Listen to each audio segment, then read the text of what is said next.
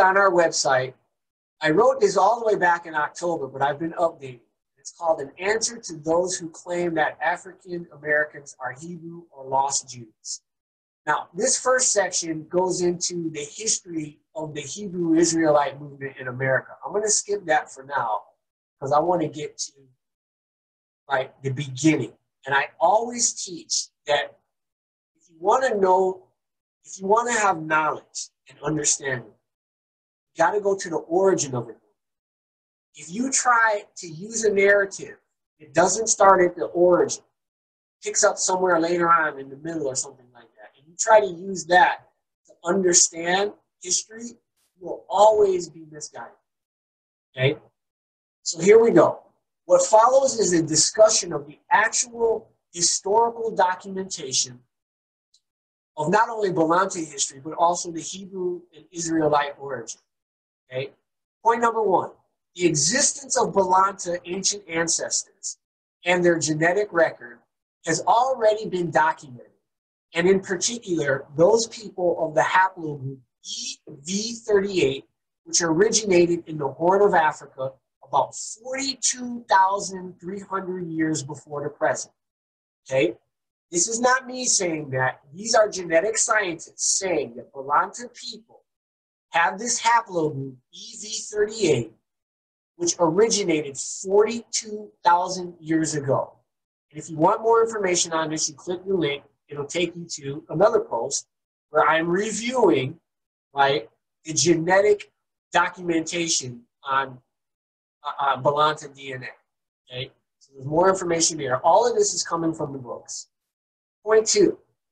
Okay, the spiritual principles of Balata ancient ancestors from that time up until the establishment of the first dynasty in Kemet. Okay? And 1,500 years before any mention of Hebrews and Jews or Israelite has been documented.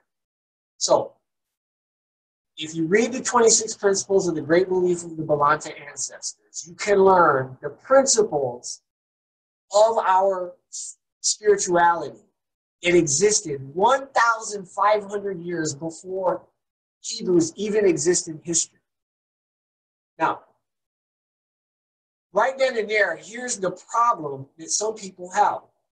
When African American people, when their ancestors were brought here, and we could no longer speak our language, we could no longer, use our names, right? We could no longer practice our spirituality openly, right? Within 2 or 3 generations, we were severed from our lineage and heritage, okay? We lost our identities. And the only reference that some of us had or were allowed to consult was the Bible. So for many generations, we learned history only from one source. And it was a narrative that came out of the Bible. And that was what is implanted in us. And this is what some people are still using today in order to understand history. Now, here's the update, what we know now. Okay?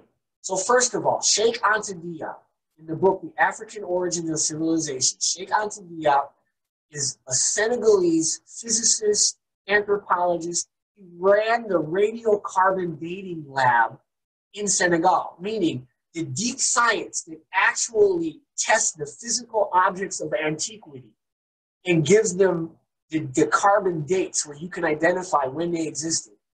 He was the head of the laboratory, so he's one of our own scholars. He was the head of the laboratory doing this. And among other things, one of the things he did was the radiocarbon dating on skin tissues from these ancient remains. Okay?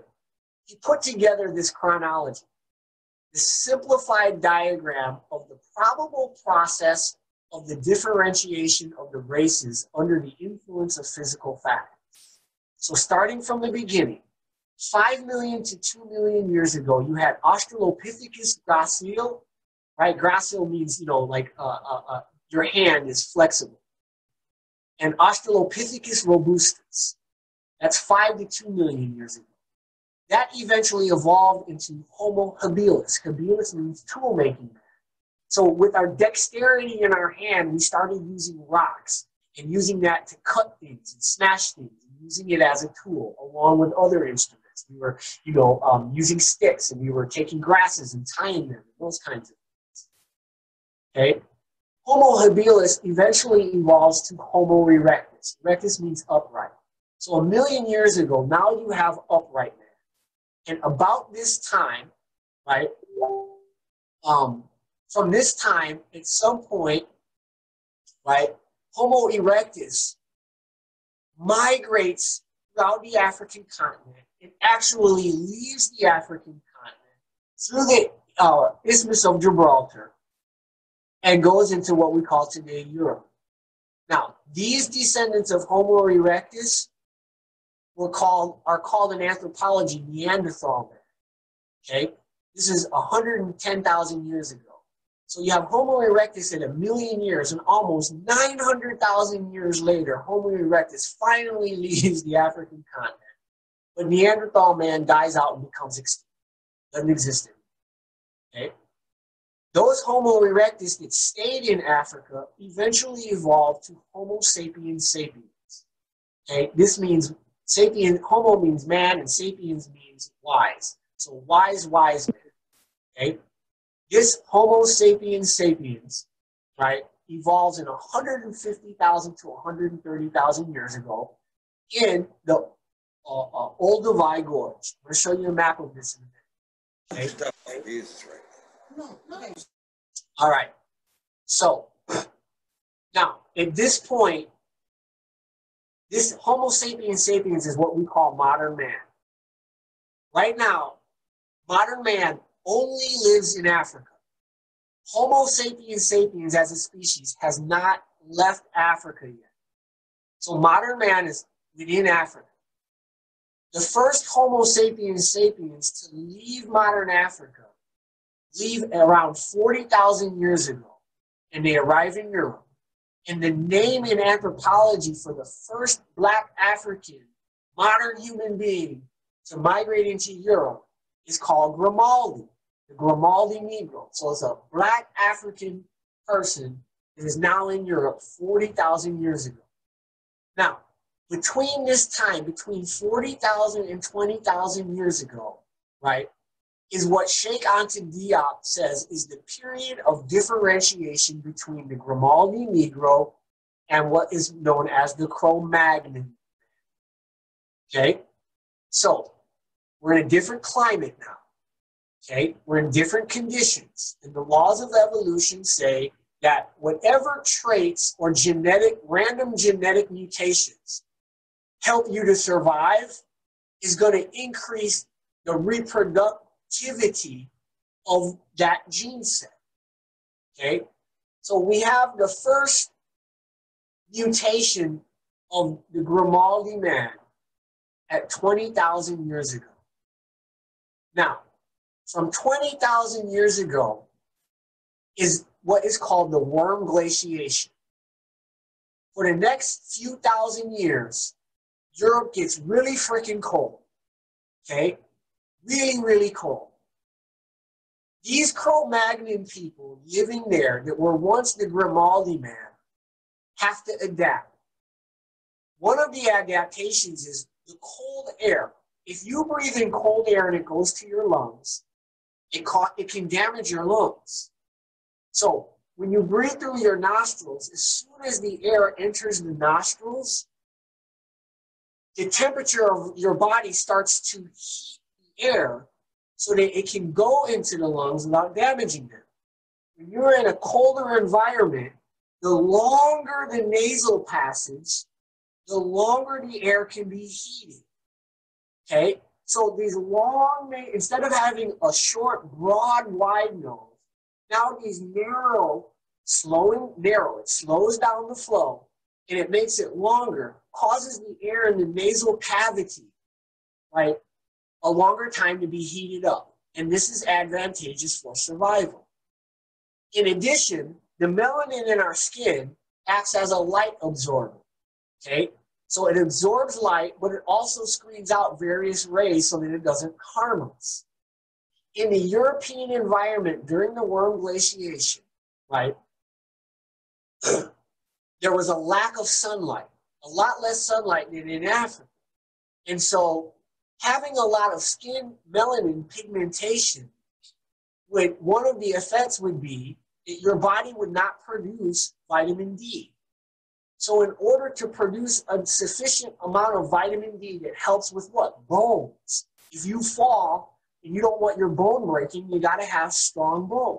In a harsh environment, right, the stronger your bones, the better your capacity to survive. So at the same time that the nasal passages, the long nasal passages are an environmental advantage, so too is having lighter skin. Because your body is able to then use limited sunlight to produce vitamin D. So in this 5,000 year period, from 20,000 to 15,000 years, is when the differentiation of the races happen. You have the appearance of the yellow race, and you also have the appearance of the white race. Okay? So Diop shows the chronology in a different way. Again, these 3.5 billion years ago, right? 5 million years ago, you have the beginning of humanity, right? In terms of these Australopithecus, Afarensis, and all of that, right? You've got the first Negro, Homo sapiens sapiens, 150,000 years ago, right? You've got Grimaldi man, right? 40,000 to 35 years ago. Humanity is represented only by the Negro Homo sapiens from 40,000 to 35,000 years ago. And then it's during this period, 20,000 to 10,000, is where you have racial differentiation of humanity in Europe. Okay? Now, by 5,000 BC, Semites do not exist. Okay? Semites meaning, if you want to use the biblical tradition, meaning the descendants of Shem. But if you were to just look at the English word, you have semi, right, meaning half. Semites, meaning half of one people and half of another people. You can't have Semites until you have the differentiation of races. Until there's a differentiation of races, everybody is Negroid. So there's no Semites in history yet, but there is black human beings. So why would you want to identify yourself with Semites who don't appear in history until 15,000 to 35,000 years after the black man is in existence? Okay? Now, the first appearance of Semites in written world history takes place in 2400 BC. And then you have the rest of the history going on forward here. So this right here, 2400 BC, is where the Semites actually make their appearance in documented history. Now, who are these people? Okay, so let me find this.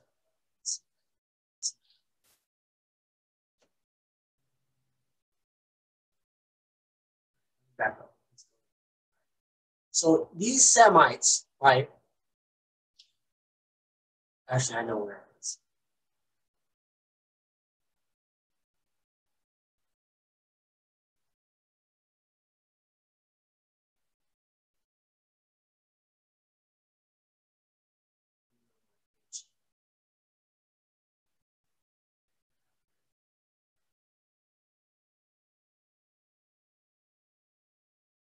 Okay, here we go. All right. This map explains this chronology. Here is where this area here, the first Homo sapiens, okay? Grimaldi man migrates down here and he leaves via Gibraltar and he goes this way. And then some of them leave this way. Okay? You see right here, 40,000 years ago. This is where Grimaldi man starts to go through the differentiation of the races. This area here. Okay? Eventually, right, when the warm glaciation brings the cold air from the north, these people have to start migrating back south. Okay? Meanwhile, you had this group that went off this way, all the way to China and all of this. So you have black people that are living here that never went north. So these people here do not undergo any kind of racial differentiation. These people right here that went this route are every bit as black as these people right here. But the ones that went this way and went through Europe and came and was here 40,000 years ago, they're the ones that had the differentiation. And these people moved south during the Warm Glaciation, and they came back down this way and populated these areas. This is the first time in history where you have white and yellow people meeting black people. Okay? Semite is the term we used for the mixtures when these white people mixed with these yellow people and they had children. And then these mixed offspring of these white and yellow people mixed with black people and had children. They created what is called Semite people. Okay? A different people than these people that never left Africa. Now, these Semite peoples, earliest, right? So they move south, right? And when they move south, they discover water in what is called the Tigris and Euphrates rivers, these rivers here. And so they start migrating down these rivers until they reach here, right? And you can see, right, from 7,000 to 500 BC, the people had migrated to these red dots, right? These mixed breed people, right? From 6,000 to 5,300, they developed what's called the Hasuna culture, right? In these yellow areas. And then from 6,200 to 5,700 BC, they had another group of people, right, living in Iceland. They developed their culture. So you have different groups of mixed people, all in this Tigris-Euphrates Valley, from 7,000 to 5,400 BC. Okay. Meanwhile, we've been living in here as modern man for 65,000 BC. So for 60,000 years before this development, right, we're living in this part, black people. You have these mixed people now, okay? Now, these mixed people, how did they get here? Again, these maps are showing you from 5,850, right, BCE, they move down and they make these settlements, okay? This is the Tigris-Euphrates Valley and what's we refer to as Mesopotamia, but if you read history, these are called the Sumerians, the Akkadians, and the Elamites. There's Elam, okay? Okay? If you go to Wikipedia, it says the term Sumerian is the common name given to the ancient non-Semitic speaking inhabitants. So again, the black people that went from here to here, that never went north, that settled in here, you have black people in the Mesopotamian area. Those people are called Sumerians, okay? The black people, right? They're called Sumerians by the East Semitic speaking Akkadians. Well, who are they? The Akkadians are these people that migrated down this way. They're not black people, they're white and yellow people. Those are the Akkadians. So these white and yellow people come into this area and they discover there's black people. We call them the Sumerians. The Sumerians refer to themselves as, I can't even pronounce this because it's beautiful, but literally means the black-headed people. And to their land is Ch'enger, okay? Meaning place of the noble lords. The Akkadians also call the Sumerians black-headed people, right? In the Semitic Akkadian language. Now, the Ubadians, wait a minute, who are they? That's a whole, we didn't even know who that is yet. The Ubadians, though never mentioned by the Sumerians themselves, are assumed by modern day scholars to have been the first civilizing force in Sumer. Okay, so here you have the Ubaid culture, 5,400 BC. These people right here. Okay, so the people that migrated from the north down south and established this culture, the Ubadians. Okay, so you have the Ubadians, these are foreigners that came into this territory where there were already black people living here. Okay? The Ubadians drained the marshes for agriculture, developed trade, and established industries, including weaving, leatherwork, metalwork, masonry, and pottery. Sumerian civilization took form in the Uruk period, 4th millennium BC. So we're talking 4000 BC. Okay? The earliest positively proven historical attestation of any Semitic people comes from the 30th century BC Mesopotamia with the East Semitic peoples of the Kish civilization entering the region originally dominated by the people of Sumer. Again, those original people were black people, right? So the earliest proven historical mention of any Semitic people are people who come in, enter the region, and find black people. We know that civilization was eventually restored in Mesopotamia, partly from the record. Okay, archaeologists have noticed that Semitic tribes referred to as Proto-Akkadians. So the people who eventually became the Akkadians. These are the original Semitic peoples. Here's Akkad right here. Here's Kish. Okay, these are people, again, migrated from the north, a mix of white and yellow people, migrate from the north, south, into this Mesopotamian region where there are already black people. Okay, the first proven historical attestation of Semitic people are these people. So again, why is black people, why would we want to identify ourselves with these white, yellow people who migrated from the north into Mesopotamia? It must be because we don't know this anthropological history. All we know is the Bible, and for some reason we think that the heroes of the Bible are the Semites. Now, archaeologists have noticed that Semitic tribes referred to as Proto-Akkadians from Syria and northern Mesopotamia begin to come south in waves. It's like an invasion of these people in 4000 BC. These tribes create a new kingdom on the north of the alluvial plain in a province interestingly called Uri by the Sumerians. The black people called this place Uri, right? These black people when they live in the south, but otherwise described as the Kish civilization. Again, here's Kish, okay? So these foreigners, these white, yellow Semitic foreigners come in and they establish this Kish civilization, but we called it Uri, okay? Again, their arrival. These people are not indigenous. Certainly an archaeological layer that denotes a cultural change, such as a radically different style of pottery, seems to have started at Uruk around 3100 BC. So here's Uruk. And what the archaeologists are saying is that they can tell by the leftover pottery and other remnants that there was a radical cultural change. What was the cultural change?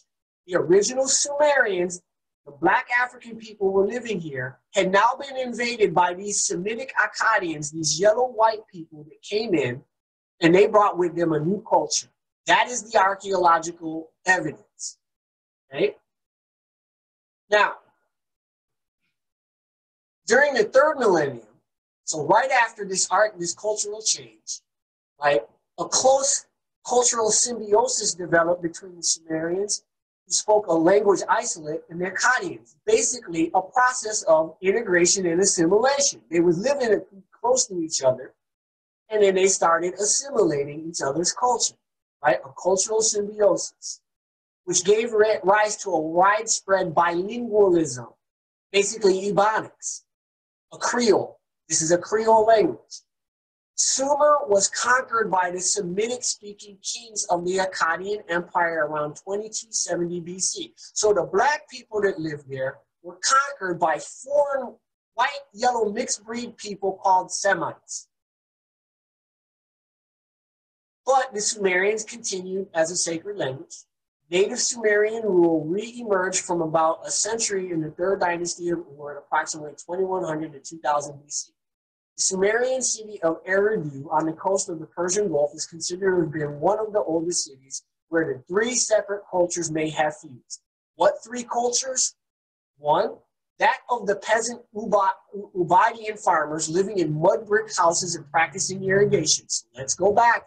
See, people that don't really read and research and pull out maps and constantly get clarity on what's being talked about come away with simplified understandings. Here's the Ubaidian culture. These people migrated from the north down here. These people have one culture. Okay? They're peasant, they're farmers, they live in mud brick huts. Then you have the mobile, nomadic, Semitic pastoralists living in black tents and following herds and sheep of goats. These are also foreigners, yellow and white mixed breed people, right, who migrated down the Tigris-Euphrates Valley. And then the third culture is that of the fisher folk, living in reed huts in the marshlands, who may have been the ancestors of the Sumerians, the original black inhabitants. Okay, so here's another map showing you, right, the terms that a lot of us are familiar with: Assyria, Nineveh, Babylon, Babylonia, okay, Sumer, right? Now, following an Elamite invasion, here's Elam, right? This is the Arabian Peninsula. These people, right, the Elamite invasion and the sack of Ur during 1940, 1940 BC, Sumer came under the Amorite rule. Wait a minute, now who are these people? Are you starting to understand that there are a whole bunch of different people in the same way that 3,000 years from now, when they talk about America, there's not one America, one American. There are different kinds of people in America, like Balata people, like German people, okay? So it was the same back then, very different people. So the Elamites, right, invaded this area. The Elamites came into Sumer, right, and Sumer, the black people, came under the Amorite control. So who are the Amorites? Okay? Who are these Amorites? We're going to find out in a minute. Okay? So this is the landscape of what's going on, right, in these people. Babylonia, Sumer, Chaldea, Mesopotamia, right? Meanwhile, you got people living here, land of Canaan. You got people living in the Nile Valley. You got people living all over Saudi Arabia. Now, according to Sheikh Anta Diop, the ancients remained silent about the alleged Mesopotamian culture prior to the Chaldeans, right? Here's Chaldeans, right? These people right here. They considered the latter a case of Egyptian astronomer priests, that is to say, Negroes, okay? So again, you got Sumer, which we know are Negroid people, and now we have the Chaldeans, who is a colony of Negroes that left Egypt, who had already learned astronomy. See, if people aren't clear and make distinctions about who the people are, you have no idea what's going on. According to the Egyptians, according to Diodorus' reports, the Chaldeans were a colony of the priests that Belus had transported on the Euphrates and organized on the model of the mother case. And this colony continues to cultivate the knowledge of the stars, knowledge that it brought from the homeland. So it is the Chaldean form the root of the Greek word for astrologer. The Tower of Babel, a step pyramid similar to the Tower of Saqqara, also known as Bas Nimrod and Temple of Baal, was probably an astronomical observatory of the Chaldeans. Now watch this. Sheikh Anta Diop is saying, this fits in for Nimrod, son of Cush, grandson of Ham, the biblical ancestor of the blacks, is the symbol of worldly power. The Bible says he was a mighty hunter before the Lord. Hence, the saying, like Nimrod, a mighty hunter before the Lord. The beginning of his kingdom was Babylon, Iraq, and Akkad, all of them in the land of Sennaar. From that region, Assur went forth. Now watch this. This is where Sheikh Anta Diop is wrong, and this is where the Bible is wrong. How do we know this? Because according to the list of Ethiopian kings by His Imperial Highness Tafari Makonnen, June 19, 1922, published in the book In the Country of the Blue Nile by C.F. Ray, these are titles of an order he belongs to, who is also a commander of the Order of the Star of Ethiopia. That is the highest dignified honor that a non-Ethiopian citizen can receive from the Ethiopian government. So this man, who is honored by the government, the highest honor you can get, published a book by Negro University of Press, right, that published the list of Ethiopian kings that was given to him by His Imperial Highness Tafari Makonnen, who later on is crowned Emperor Haile Selassie. Nimrod is not the grandson of Ham, as the Bible says. Nimrod is in fact the 12th sovereign in the line of King Ori, reigning in 3776 BC and before the biblical flood. Cam, or Ham, and Kut, or Cush, appear about 1,000 years later. Now, who is going to know Ethiopian history better than the 334th king of Ethiopia in the line of the original King Ori? From the Ethiopian records themselves, published by the monarchy, right, it shows that the first sovereign of this particular line was Ori in 4470 BC. Okay? This is not me saying this. These are the Ethiopian records themselves. And if you'll notice, the 12th sovereign, right, is Nimrod in the year 3776. Okay? There are a total of 21 sovereigns of the tribe of Ori, from the deluge until the fall of the Tower of Babel. So from the time of the flood, or a flood, right, to the fall of the Tower of Babel in 2713, right, 21 sovereigns. Now, sovereignty of the tribe of Cam. After the fall of the Tower of Babel, the first sovereign ruler is Cam in 2635. His son, right, Kut, son of the preceding, rules. So the Bible gets some of it right. There is, according to the Ethiopian records, not the Hebrew tradition, the actual oldest Ethiopian tradition says that there was a ruler named Cam and a ruler named Kut. And this came after the fall of the Tower of Babel in these years. But you can clearly see Nimrod cannot be the son of Cush, right, if Nimrod was more than 1,000 years prior to them. Now, we have to ask ourselves, whose records are we going to believe?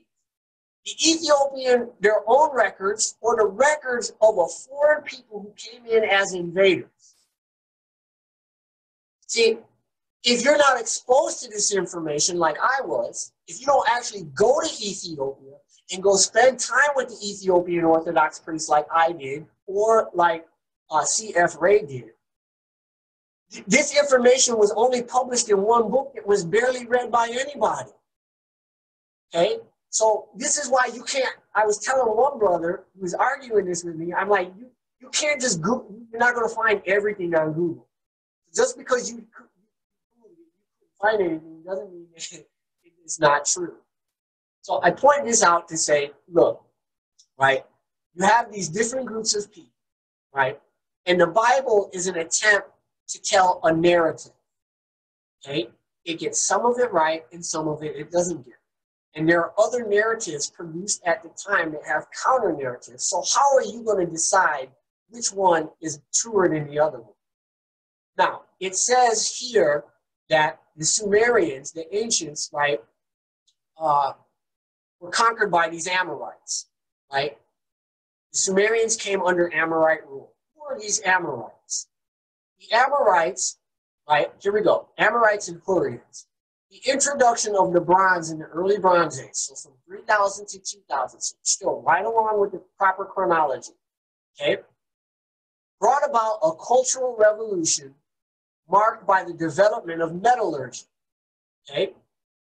Now, this is exactly in line with what I've been teaching about Balata history when I make the case that our ancestors left the Nile Valley because a group of people called the Messinu were the first to what? Learn how to use iron and make weapons. So here you have the introduction of the Bronze Age during that same beginning time period, 3000, brought about a cultural revolution marked by the development of metallurgy and a decline in pottery. Okay? The Amorites, who were originally nomads from the desert regions to the east. Again, right? Nomads, right? Semites, nomads from the east. These are who these Amorites are, okay? To the east. So that's this way. All right. The Amorites launched raids and harassments and attacks against the cities in Mesopotamia. In addition to the Amorites, other invaders, including the Hurrians, also called the Horites in the Old Testament, also came to Canaan from the north. There's no black people from the north. By this time, the differentiation of the races has happened. So these Hurrians, right, are a white and yellow, and then a mix of white and yellow people, right? The late Bronze Age, from 1500 to 1200 BC, was marked by incursions of new Amorite marauders, meaning, again, Amorites are what? Nomadic Semites from the east. These were Amorites displaced by the fall of the Hammurabian dynasty in Babylon. As it were, over the time, the nomadic Amorites were joined by Amorites who had previously been in Mesopotamia. Two different groups of Amorites, two different groups of mixed white-yellow people, right, joined forces, and now they start invading the territories to the west. Okay? So that by now, the total of these Amorites had become the dominant element of the population in Canaan. Okay? Again, Canaan, right here. So here you go, right? You had black people that were the remnants of the original Grimaldi man who eventually became the Sumerians. And then you had these nomadic, Semitic, white, yellow mixed people, right, from these different civilizations. They already conquered the black people of Sumer. They already conquered the black people of Chaldea, who were migrants from Egypt. Now they come this way and they start to meet the black people here. Two different groups of people. These people already here are not Semites. These people are. Okay? This is not me making this up. This is actual freaking history. Many of these Amorites, such as the biblical Abraham, continued on to Egypt. Okay, so now Abraham is an Amorite. We now, according to the Bible, right, he's this Semitic person, this, right? Genesis 11, 27, 32. Now, these are the generations of Terah. Terah begat Abraham, Nahor, and Haran, right? You know, the land of his nativity in the Ur of Chaldeans, Sumer. Okay? Now, remember, Sumer was originally black people, but by this time it had been conquered by these nomadic Semites. That's where Abraham comes from. And Abram and Nahor took them wives. The name of Abraham's wife was Sarai, and the name of Nahor's wife, Milcah, the daughter of Haran, the father of Milcah, blah, blah, blah. They came unto Haran and dwelt there. Okay? So again, here's Ur. This is where, right, they went out together from Ur of the Chaldeans into the land of Canaan. These Semitic people, they go to Haran. Okay? This is Abraham and his family. Okay? And then Abraham went down into Egypt to sojourn there. Okay? So here's another map. 2300 BC. You have the Elamites, you have the Hurrians that we were just talking about. Remember, they came from the north, right? And you have these Semitic nomads, right? Now, in here, this is desert, right? They're not doing agriculture here. They're not building cities here. Why are all the cities built here? Because that's where the water is. Why are all the cities here? That's where the water is. There's no cities here. These people are nomads, okay? And you can see, so we have Hurrians, right? You have these different people, right? Akkad, there you go right there, okay? Now watch this, okay?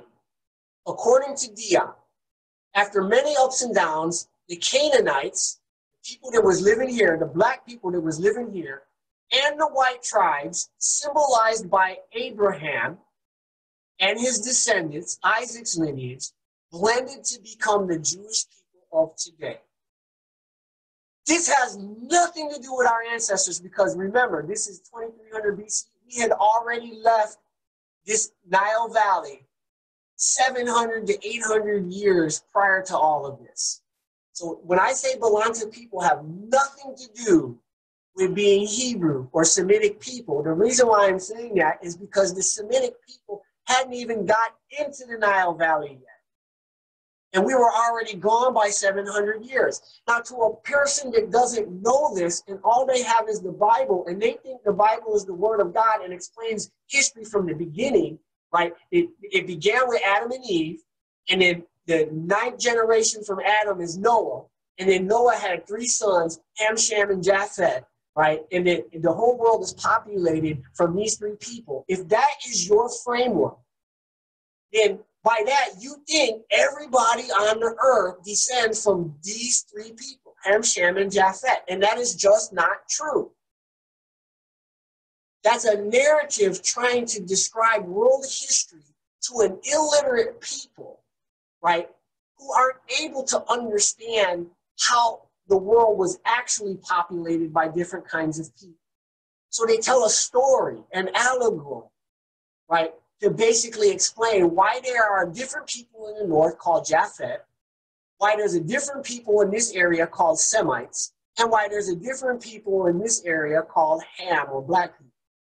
It's just a narrative to try to explain to a people who don't have the benefit of science and technology and education. Okay? Diop says that when these Semitic people came into Canaan and met black people, that is where the basis of what we call the Jewish people today begins. And he goes on to quote, so Hemer and his son Sichem went to the gate of their city and spoke to their fellow citizens. These men, right, black people living in Canaan, they said, these men, meaning these Semitic people who wandered in here, are friendly. Let them dwell with us and trade in the land since there is ample room for them. Let us marry their daughters and give them our daughters to marry. So there you go. This is why Diop is saying that. The black people and these white Semitic people came in here, traded daughters, had children, and this is the beginning of what would later become the Jewish people. Now, those few lines, again, this is Diop speaking, those few lines, which seem to be a ruse, nonetheless reveal the economic imperatives which at that time were to govern the relations between the white invaders and the black Canaanites. Phoenician history, right? Phoenician refers to the black people living here. Now watch this. The black people living here live on this waterway. They had boats and they're sailing to all of these places on the Mediterranean doing trade. Okay? The black people were the merchants. They had cities. When these white nomads came in there, it was the black people that was dominant. The reason why the white people wanted to settle here was because of economic benefits in the same way that people come to America because of the economic benefit. So these nomadic Semite peoples, right, they was the bottom of the rung. Diop says, Phoenician history is therefore incomprehensible only if we ignore the biblical data according to which the Phoenicians, in other words, the Canaanites, were originally Negroes, already civilized, with whom the nomadic, uncultured white tribes later mixed. I'm not saying that. Diop, who is a better authority than I am, is saying. Okay? This is how the lasting alliance between the Egyptians and Phoenicians. Okay. So, in Egypt, these Amorites became known as the Habiru or Hapiru, which meant one who sells his services. Why? These people, these Semites, they didn't have merchant social structures. They didn't have trade networks throughout the area. So they came in, and they came in as servants, as laborers. They would sell their services. Whether these services were as mercenaries or tradesmen is unknown. In time, the number of Amorites in northern Egypt was sufficient to overthrow Egyptian rule and establish an independent region of Egypt ruled by the Amorites, since known as the Hyksos. Okay, so they get a new name, a new identity called Hyksos, meaning foreign kings or shepherd kings. The Egyptian historian Manetho and the traitor Hebrew Josephus Flavius, right? Josephus Flavius was actually a Hebrew militant who got captured by the Romans, and to save himself, sold his services to the Roman Emperor Titus. And he helped the Romans write a book that said that the Jewish prophecies of the Messiah referred to the Roman emperor, and this is what became known as the Gospels. Okay? But what this is saying is the Egyptian historian at the time, Manetho, and this Hebrew scholar, Josephus Flavius, both wrote of the Amorite coup as an invasion of foreign. Now, why would black people want to identify with a group of mixed white, yellow, and now black people who invaded our black territory? That would be because we don't know history, and we've been brainwashed by this book called the Bible, thinking that the Bible explains history. Not really. It just gives a narrative. You have to look behind. Now, so these Amorites who became known as the Habiru, right? Diop also writes in another book, he says, in the Bible, when the first white races reached the place, they found a black race there, the Canaanites. They departed for the land of Canaan. And so these are the biblical scriptures. Here's about that the Bible says. Now watch this. Okay? According to Wikipedia, the Shashu, from the Egyptian, this is pronounced Shashwe or Shashu, were Semitic-speaking cattle nomads in Canaan from the late Bronze Age. Well, we just proved this. We just went over the documented history. Okay? They were organized in clans under a tribal chief and were described as brigands, mercenaries. Okay? How do we know this? The earliest known reference to the Shashu occur in a 15th century BCE list of peoples in the Transjordan region, basically land of from Canaan all the way down to Egypt. The name appears in a list of Egypt's enemies inscribed on column bases at the Temple of Sola built by Amenhotep III. I'm not saying that. Here's an actual picture of the writing from that time on the temple. You can see the hieroglyphics here. And once the hieroglyphics were deciphered, you see it right here. Here's the hieroglyph, right? Here are the hieroglyphs. This is the alliteration of the hieroglyphs. And it's Shashu, meaning nomad. Okay? Now, this list, copied later, 200 years later, in a 13th century BCE, either by Seti I or Ramses II or Amara West, the list mentions 6 groups of Shashu. The Shashu of Seir, the Shashu of Rimmon, the Shashu of Sint, the Shashu of Ruber, the Shashu of Yahweh, and the Shashu of Pips. 2 Egyptian texts, right, dated to the period of Amenhotep III in the 14th century, right, and another text referred to Yahu in the land of the Sosu nomads, in which Yahweh is, or Yahu is a toponym.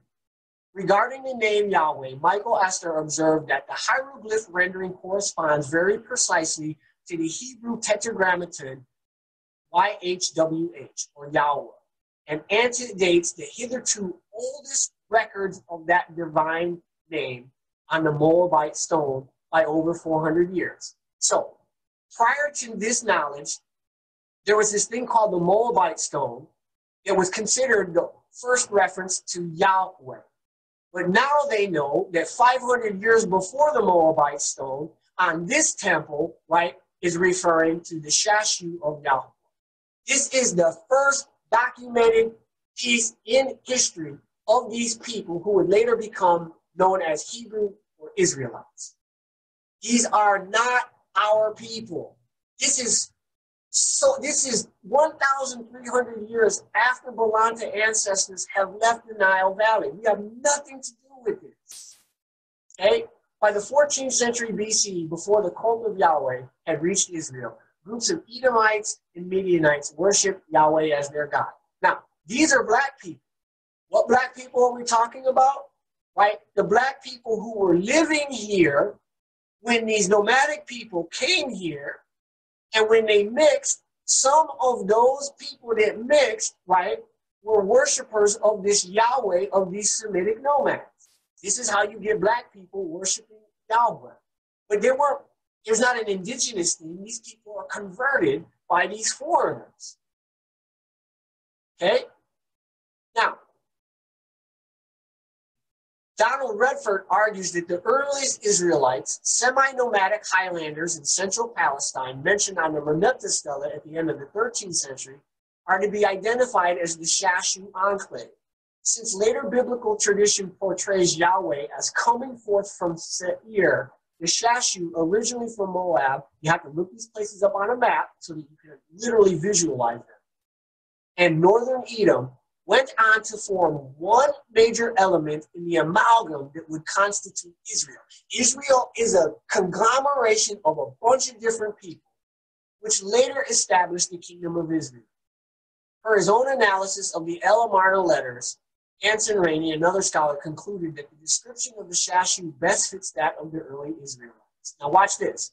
The Habiru, sometimes written as Hapiru, and more accurately as Apiru, is a term used in the second millennium throughout the Fertile Crescent, or the land of Canaan, for people variously described as rebels, outlaws, raiders, mercenaries, bowmen, servants, slaves, and laborers.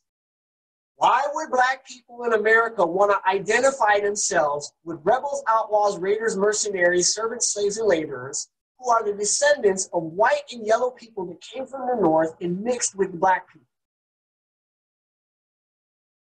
One that has nothing to do with Balata people. The word Habiru, right, is more information, like blah, blah, blah, blah, blah. Not all Habiru were murderers and robbers. Okay. Some more information. Now let's get to this, right? You have documentation that says that the Apiru rebelled against their common overlord, the Pharaoh. The biblical word Hebrew, like Habiru, denotes a social category, not an ethnic group. The Abiru Hebiru has only one element in an early Israel composed of many different peoples. Now watch this. We actually have a map, right? Listen to it. Letters mentioning the Hebiru written by the ruler of an identified city. Okay? All of these places had mayors, right? Basically mayors, who wrote in their records an invasion of these people called Habiru. And all they were doing was causing freaking trouble because they're murderers, thieves, brigands, they're nomads, they don't know God, they don't have any kind of civilization like what we have in the Nile Valley. Okay?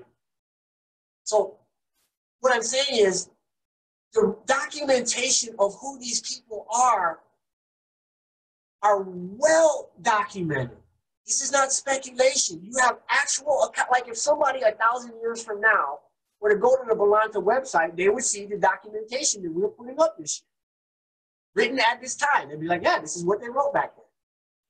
We have those records, so we know who these people are. And so, again, here's another map, right, showing the Arab Yemeni Israelite. You have the Kasku or Shashu. One of the reasons why it's so difficult to get a handle on this is because the names are always changing depending on whose particular cultural narrative you're listening to. So you have the Katsu or Shashu people coming from the north. You have the Abiru or Apiro people, right? And these are the people that come into Egypt. Now, I always get asked about, what about the Ethiopian Falasha Jews? Okay? First, let me go into this. Tradition holds that the word, that should be word Ethiopia, comes from the Greek. If you look at Wikipedia, Wikipedia says the Greek name Ethiops or Ethiopian is a compound word that means I burn or face. Okay? This is the tradition we've been told. Everybody, oh yeah, Ethiopia, it comes from the Greeks. It's people, the burnt faces. Okay?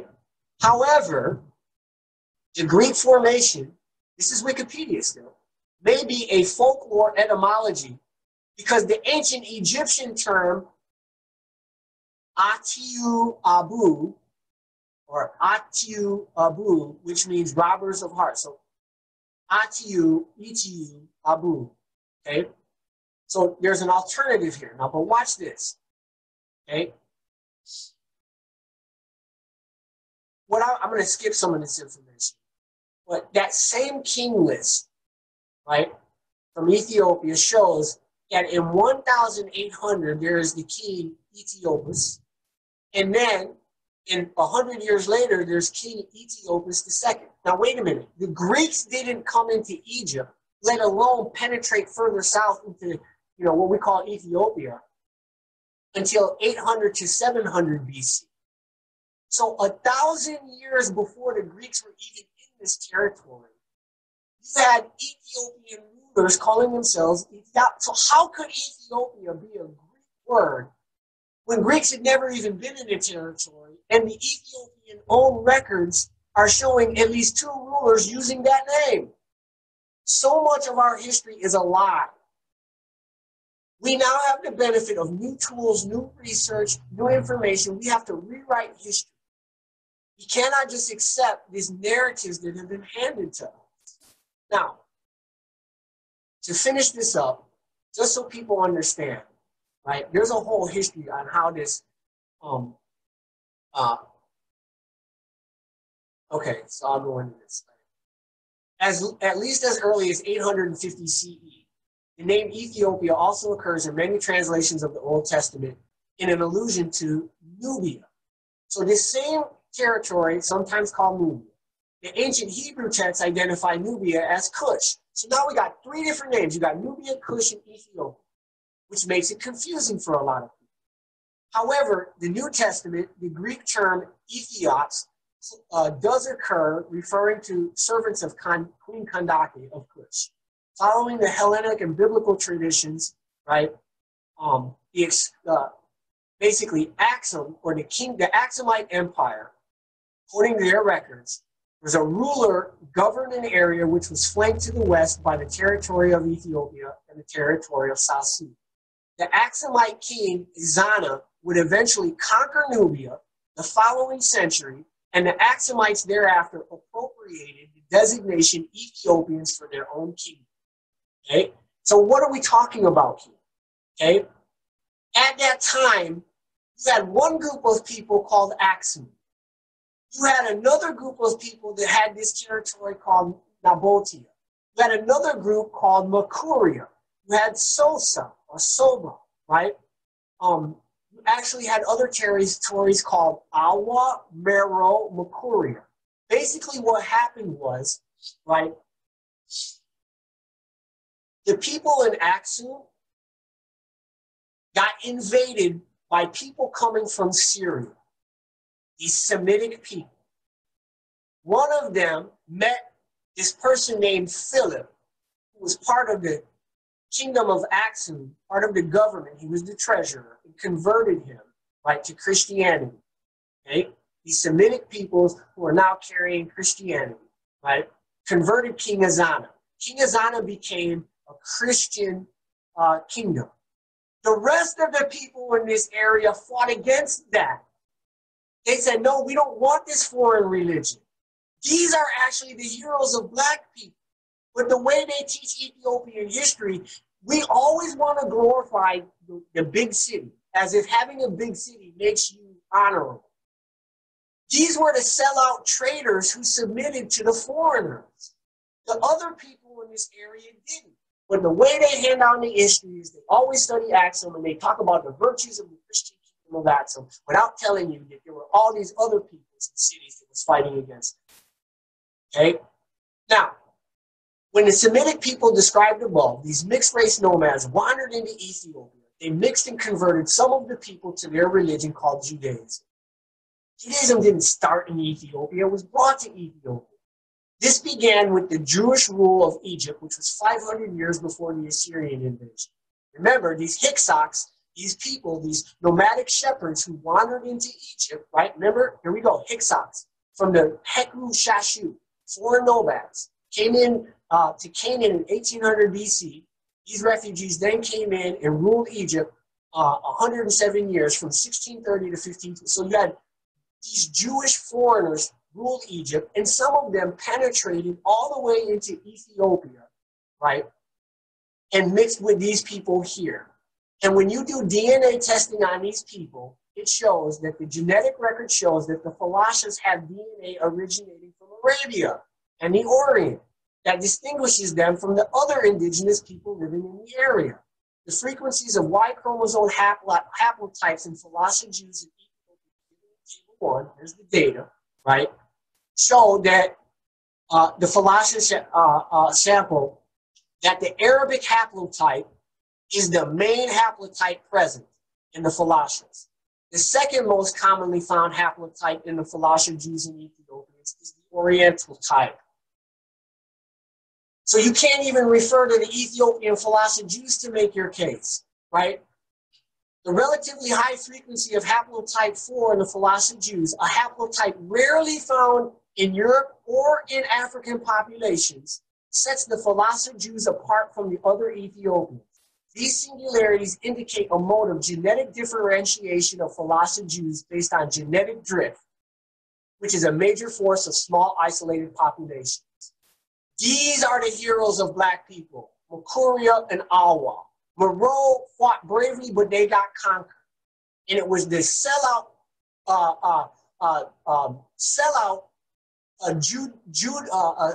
converts to Judaism who then converted to Christianity that we think are the glorious Ethiopians. The Greeks ruled Egypt for 300 years before the expansion of the Roman Empire, right? And so here you have the breakdown.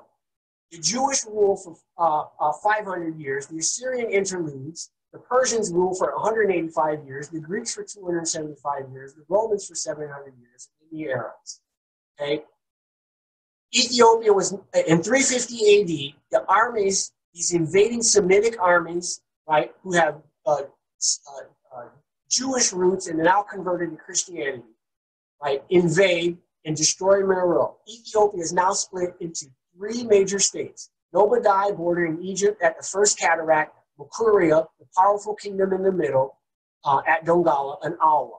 After the collapse of the Central Black Empire in the 4th century, the Christian churches spread more rapidly through the now independent kingdoms.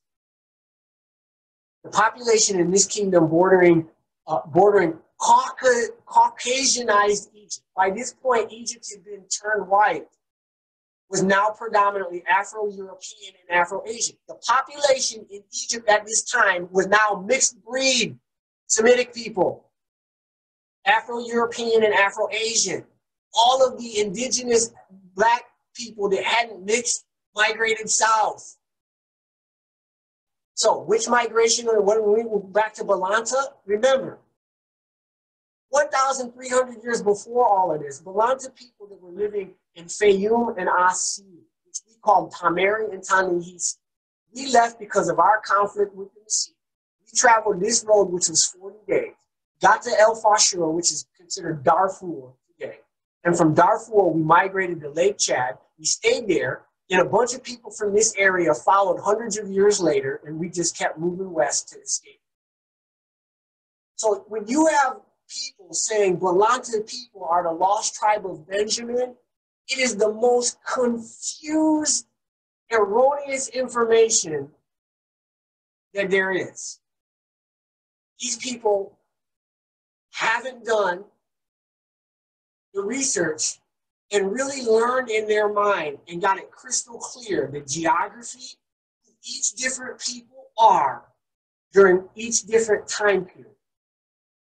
Okay, so that's my presentation. I put that together once and for all to try to make it clear so that none of our people will have the wrong ideas or be misled, right, and not know their real history. I'm glad I recorded that.